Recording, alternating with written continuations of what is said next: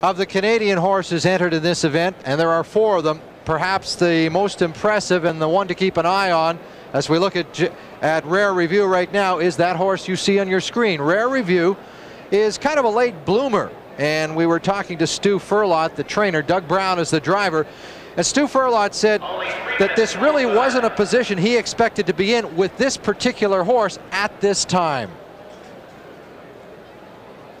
No, it's not.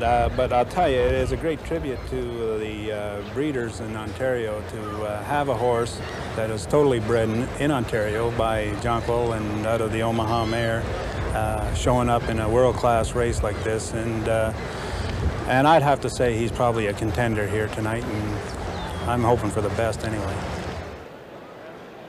And as we look at Rare Review again, we should mention here, Earl, I guess, that Stu Firlotte was kind of stirring the pot up a bit this week. He doesn't seem to be as afraid of Jake Lobel as you might expect.